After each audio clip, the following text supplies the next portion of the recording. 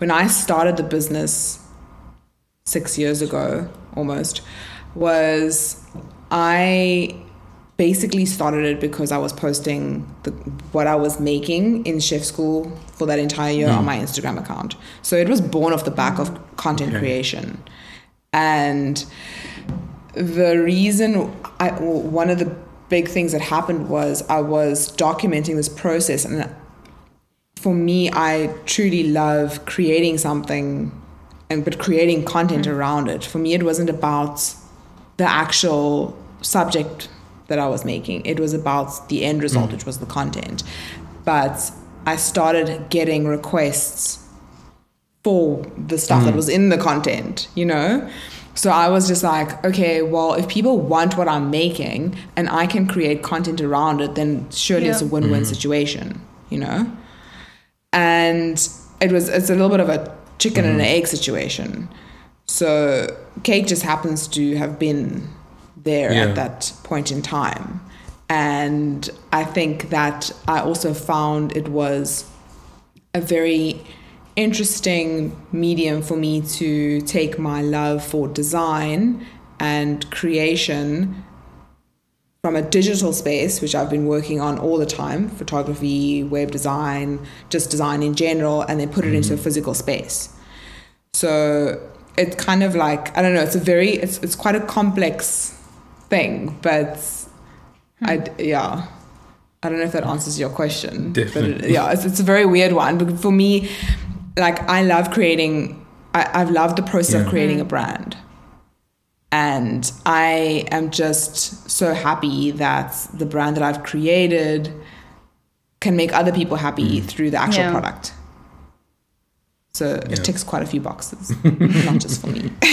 And I don't want to make an assumption, you know, with all my business expertise, but you could almost reflect and think maybe that's what contributed to making it such a successful business and helping you where you are now. Firstly, because you weren't product pushing, if I had to use that term, as opposed to rather focusing on the overall experience that you're selling and what are all the facets of that brand, instead of just focusing solemnly on the product.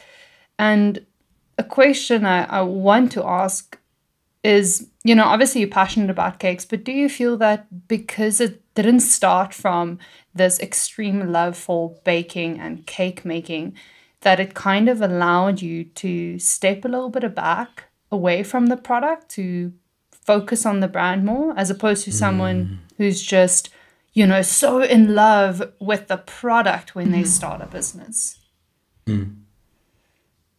Definitely. I think that has certainly happened in this case. I feel like if I was more obsessed with the cake itself, I wouldn't have been able to have that kind of bird's eye view of how I can take this business and turn it into something that, I mean, we're at that stage now where we've got a global following, you know, like I've been able to, along with my team, create this brand that is like, it's really strong. And I think that is just because it's a collaboration of everyone's ideas and strengths. I am not the person that is going to be able to perfectly pipe a cake for you. Like, I would love to be that person. I want to be able to do all of it, but I can't be everything for my business. So it's also understanding that my passion is to build a brand, build a narrative around it, build this lifestyle around it, and then getting the right people in place to help me kind of realize this dream. And I do think that it was actually a conversation that I had with somebody last week. They said to me that, and not to like in a derogatory kind of way, but they were like, basically, if somebody has to take your business, take your brand, they can reverse engineer the operations of your business, but they cannot, like, you can't just make another Sweet Lion Heart, you know, like that is 6 years of like consideration around a feeling that we're trying to create in this brand, where what we're doing, there's amazing people in Cape Town, there's amazing people in South Africa, around the world that do cake, but we've been able to create a brand around it. And I mean, there's a story around it, exactly. So I think that there are so many people on this planet that make cake so much better than what we do, but we've just been able to package it in this little neat box with a little bow, you know?